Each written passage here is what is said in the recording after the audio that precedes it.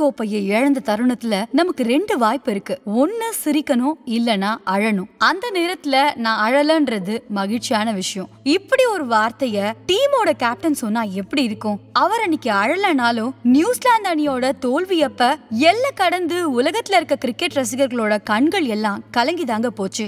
சொந்த நாட்டு ரசிகர்கள் பிறந்த நாளுக்கு வாழ்த்துக்கள் சொல்றது வழக்கமான ஒரு விஷயம். ஆனா இலங்கை ரசிகர்கள் கேன் வில்லியம்ஸோட பிறந்த நாளுக்கு கேக் வெட்டி கொண்டாடினதுலாம் வேற எந்த வீரருக்கும் கிடைக்காத மரியாதை அப்படின்னு தாங்க சொல்லணும். எதிரிகளை வலிக்காம அவங்களோட ரத்தத்தை உறிஞ்சும் வித்தகர்னா அது கேன் வில்லியம்ஸ் தான். கேப்டன் காம் அப்படின்னு பெயர் எடுத்தாலும் அவரோட அக்ரெசிவ் ஃபீல்டிங் செட்டப்கள் எப்பேற்பட்ட அணியையும் நிலக்கொலைய வச்சிடும். 1990ஆம் வருஷம் நியூசிலாந்து தருங்கா அப்படின்ற ஊர்ல இரட்டை குழந்தைகளா பிறந்தாங்க கேன் மற்றும் லோகன் வில்லியம்ஸ். கேன் குடும்பத்துல 3 அக்கா, இவங்க 2 பேரோட சேர்த்து மொத்தம் 5 பேரு. குடும்பமே ஸ்போர்ட்ஸ் குடும்பம். எல்லாருமே ஏதாவது ஒரு விளையாட்டுல தன்னை என்கேஜ் பண்ணி வச்சிருந்தாங்க. அப்பா கிரிக்கெட் பிளேயர், அம்மா பாஸ்கெட் பால் பிளேயர், அக்காக்கள் 3 பேருமே வாலிபால் பிளேயர்ஸ்னு குடும்பமே விளையாட்டு பாரம்பரியம் கொண்டது. அந்த பாரம்பரியத்துல பிறந்த வில்லியம்ஸ் தன்னோட அப்பா விளையாட்டான கிரிக்கெட்டை தேர்ந்தெடுத்தாரு. தன்னோட பள்ளி படிப்பை தருங்கா பாய்ஸ் காலேஜ்ல படிச்சு முடிச்சாரு. அங்க கிரிக்கெட் விளையாட்ட விளையாட ஆரம்பிச்சவரு தன்னோட 14வது வயசுல சீனியர் கிரிக்கெட் டீம்ல இடம் பிடிச்சாரு. அதுக்கப்புறமா 16வது வயசுல ஃபர்ஸ்ட் கிளாஸ் கிரிக்கெட் போட்டியில ஆட ஆரம்பிச்சாரு. ஆரம்ப காலகட்டங்கள்ல வில்லியம்ஸ்க்கு கோச் பண்ண அவரோட ஸ்கூல் கோச் பேசி டிபெனா அவரோட திறமைய பார்த்து இவர்கிட்ட எக்ஸப்ஷனலான டேலண்ட் இருக்கு, இவர் பெருசா வரப்போறாருன்னு சொன்னாரு. ஆமாங்க, ஸ்கூல் மேட்ச்லயே 40 செஞ்சுரி அடிச்ச வீரரை இப்படி கூட சொல்லலனா எப்படி? வில்லியம்ஸோட திறமைய பார்த்து அவரோட 17வது வயசுல நார்தர்ன் டிஸ்ட்ரிக்ட்ஸ் அப்படின்ற ஸ்டேட் டீம்ல இவருக்கு ஆட இடம் கிடைச்சது. அதே 17 வயசுல தான் நியூசிலாந்து அண்டர் 19 போட்டிகளுக்கு தலைமை தாங்க அழைக்கப்பட்டாரு. 2008 மலேசியாவில நடந்த அண்டர் 19 போட்டிகள்ல வில்லியம்ஸோட கேப்டன்சில பங்கு பெற்ற நியூசிலாந்து அணி செமிஃபைனல் வரைக்கும் முன்னேறி இந்தியா கிட்ட தோத்து போனாங்க. அப்போ இந்திய அணியோட கேப்டனா இருந்தவர் விராட் கோலி. நார்தர்ன் டிஸ்ட்ரிக்ட் டீம்ல தொடர்ந்து நல்லா விளையாடிட்டே வில்லியம்ஸ் வந்தாரு. 2020 ஆஸ்திரேலியாவுக்கு எதிரான டெஸ்ட் போட்டியில விளையாட செலக்ட் ஆனாரு. ஆனா அந்த போட்டிகள்ல விளையாடுறதுக்கு அவருக்கான வாய்ப்பு கிடைக்கவே இல்ல. அதே வருஷம் இந்தியாவுக்கு எதிரான ஒன் டே போட்டிகள்ல விளையாடுறதுக்கான வாய்ப்பு கிடைச்சது. ஆனா விளையாட முதல் 2 போட்டிகள்ல டக் அவுட் தாங்க ஆனாரு.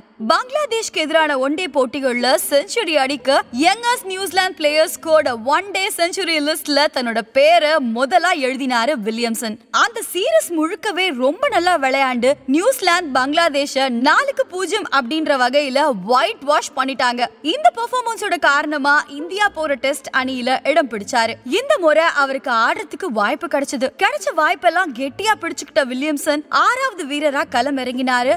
இந்திய பவுலர்ஸான ஜாகிர் கான், ஹர்பஜன் ஓஜா இவங்க எல்லாரையும் எதிர்த்து 299 பந்துகள்ல 131 ரன்னை எடுத்து அறிமுக போட்டிகள்லயே செஞ்சுரி அடிச்சு 8வது நியூசிலாந்து வீரர் அப்படின்ற பெருமையை பெற்றாரு. அகமதாபாத் மாதிரி ஒரு ஸ்பின் ட்ராக்ல வால் ஃபேமஸ் ஸ்பின்னர் ஹர்பஜன் எல்லாம் எதிர்த்து சதம் அடிக்கிறதெல்லாம் சாதாரண விஷயமே இல்ல. அப்பவே எக்ஸ்பர்ட்ஸ்லாம் என்ன சொன்னாங்கன்னா is going to be special அப்படின்னு சொன்னாங்க. 2011ல இருந்து 2015வது காலகட்டம் வரைக்கும் கேன் வில்லியம்ஸோட கோல்டன் டைம் அப்படின்னு கூட சொல்லலாம். உலகத்துக்கே ஒரு பெரிய பேட்ஸ்மேனை எடுத்து காட்டின டைம் அப்படின்னு கூட சொல்லலாம். போற இடங்கள்ல எல்லாம் செஞ்சுரி அடிச்சு சாதனை பக்கங்கள்ல தன்னோட பேரை முத்திரையா பதிக்க ஆரம்பிச்சாரு. 6வது இடத்துல ஆடிட்டு இருந்தவரு 3வது இடத்துக்கு மேல உயர்த்தப்பட்டாரு. ஒன் டவுன் பொசிஷன்ல ஆட ஆரம்பிச்சதும் வில்லியம்ஸோட முழு திறமையும் வெளிப்பட்டுச்சு. சில பேட்ஸ்மேன்கள் ஸ்பின்ல திணறுவாங்க, சில பேட்ஸ்மேன்கள் ஃபாஸ்ட் பவுலிங்ல திணறுவாங்க. ஆனா வில்லியம்ஸ் இப்படி எந்த பவுலிங்க்கும் திணறினதே கிடையாது. அதுக்கு காரணம் அவரோட ஃபுட் ஒர்க். வில்லியம்சன் மத்த பேட்ஸ்மேன்ஸ் மாதிரி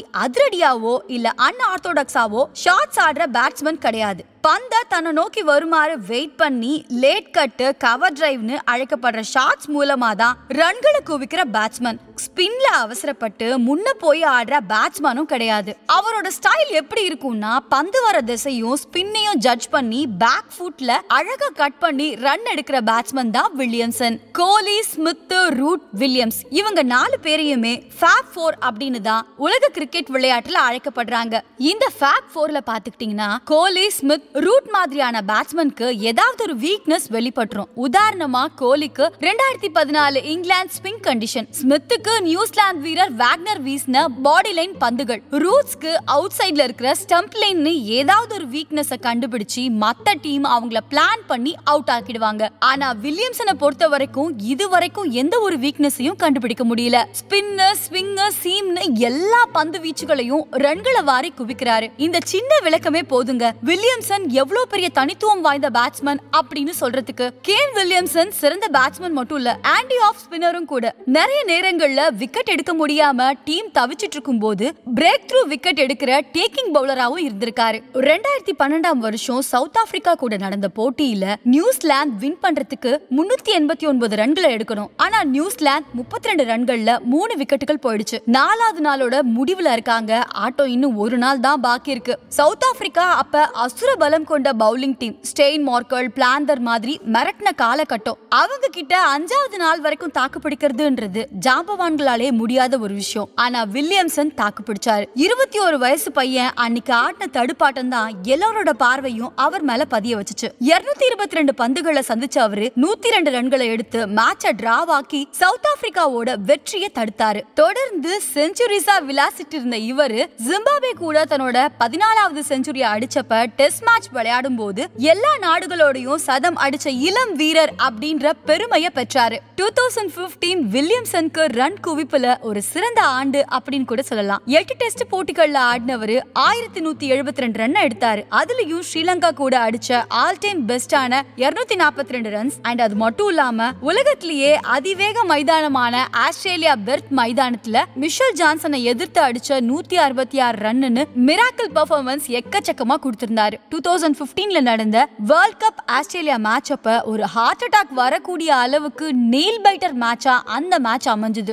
முதல்ல ஆடின ஆஸ்திரேலியா 151 ரன்னை மட்டுமே எடுத்து சரியா ஈஸியா சேஸ் பண்ணிடுவாங்கன்னு நினைக்கும் போது ஸ்டார்க் யாக்கசா போட நியூசிலாந்து பேட்ஸ்மேன் ஒவ்வொருத்தரா பெவிலியனுக்கு அனுப்பிக்கிட்டே இருந்தாரு. 131 ரன்களுக்கு 5 விக்கெட்டுகள்னு இருந்த நியூசிலாந்து மடமடன்னு விக்கெட்டுகளை இழந்து 9 விக்கெட்டுகளையும் இழந்துட்டாங்க. ஸ்டார்க் தன்னோட வாழ்நாள் உச்சக்கட்ட ஃபார்ம்ல இருந்த டைம் தாங்க அது.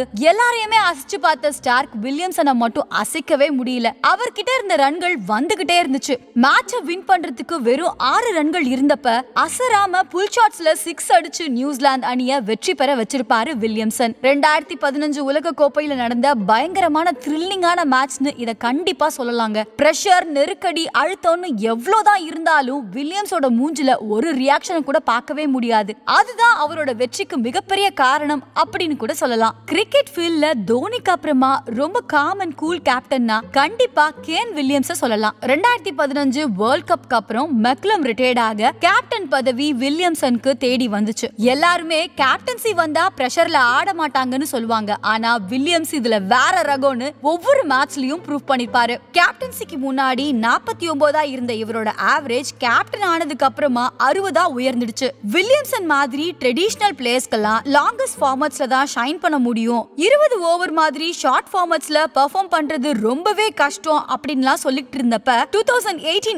ஐபிஎல் போட்டியில ருத்ர தாண்டவம் ஆடினாரு வில்லியம்சன். 17 போட்டிகள்ல ஆடி 735 ரன்களை குவிச்சு சன்ரைசர்ஸ் அணிய ஃபைனல் வரைக்கும் அழைச்சிட்டு போனாரு. 2019 வேர்ல்ட் கப் மேட்ச்க்கு எல்லா வகையிலயும் ரெடி ஆகி டீமை இங்கிலாந்துக்கு கூட்டிட்டு போனவரு தன்னோட சாதுரியமான சதத்தின் மூலமா சவுத் ஆப்பிரிக்காவை வென்றாரு. செமி ஃபைனல் அப்ப இந்தியா ஈஸியா நியூசிலாந்த வின் பண்ணிடும் அப்படின்னு நினைச்சிட்டு இருக்க டைம்ல பெரிய இடியை இறக்குனது நியூசிலாந்து. பொறுமையா ஆடி 67 ரன்களை எடுத்து 240 ரன்களை டார்கெட்டா வச்சாரு வில்லியம்சன். பதிலுக்கு சேசிங் ஆடின இந்தியாவுக்கு 5 ரன்களுக்கு 3 விக்கெட்டுகள்னு போயிட அந்த அதிர்ச்சியில இருந்து இந்தியன் டீமால கடைசி வரைக்கும் மீளவே முடியல. ஜடேஜா, தோனியோட போராட்டத்துக்கு அப்புறமா தோல்வியை இந்தியா தழுவிச்சு. யூசுவலா பாத்தீங்கன்னா நம்ம டீமை தோக்கடிச்ச அணி ஃபைனல்ல கண்டிப்பா தோக்கணும் அப்படின்னு தானே நினைப்போம். ஆனா ஒட்டுமொத்த இந்தியர்களும் நியூசிலாந்துக்கு சப்போர்ட் பண்ணாங்க. இதுக்கு காரணம் தனித்துவம் வாய்ந்த வீரன் வில்லியம்சனுக்காக தாங்க. ஃபைனல்ஸ் அப்ப அதிர்ச்சிகரமா சூப்பர் ஓவர்ல தோத்து போனப்ப வில்லியம்சன் கலங்கலங்க. அப்ப அவரோட பார்வை அசுரன் சிவசாமி கிளைமாக்ஸ் காட்சியில பாக்குற மாதிரி தாங்க இருந்துச்சு. இந்த மேட்ச்க்கு அப்புறமா இந்தியாவுல மட்டும் இல்லங்க, உலக அளவுல வில்லியம்சனுக்கு ஃபேன்ஸ் அதிகமானாங்க. ஸ்ரீலங்கா மேட்ச ஆட போனப்ப மைதானத்திலேயே கேக் எடுத்துட்டு வந்து வில்லியம்சனை கேக் வெட்ட சொல்லி ஸ்ரீலங்கா ரசிகர்கள் ஆச்சரியத்தை ஏற்படுத்தினாங்க. இப்போ நடந்துட்டு இருக்க இந்தியா மேட்ச்ல கூட 2 போட்டியில சூப்பர் ஓவருக்கு போன நியூசிலாந்து அணி அநியாயமா தோத்து போனாங்க. அப்ப கூட நம்மளோட ஃபேன்ஸ் என்ன சொன்னாங்கன்னா, வில்லியம்சனுக்காகச்சும் ஒரு போட்டியில இவங்க ஜெயிச்சிருக்கலாம் அப்படின்னு தாங்க சொன்னாங்க. அதுதான் வில்லியம்சனோட வெற்றி. கிரிக்கெட்ல திறமை இருந்தா மட்டும் பத்தாது, நல்லொழுக்கமும் வேணும். அது சச்சின் கிட்டயும் டிராவிட் கிட்டயும் இருந்துச்சு. அதனாலதான் அவங்க இன்னைக்கும் கொண்டாடப்படுறாங்க. கண்டிப்பா இதே மாதிரி வில்லியம்சனும் கிரிக்கெட் இருக்கிற வரைக்கும் கொண்டாடப்படுவாரு.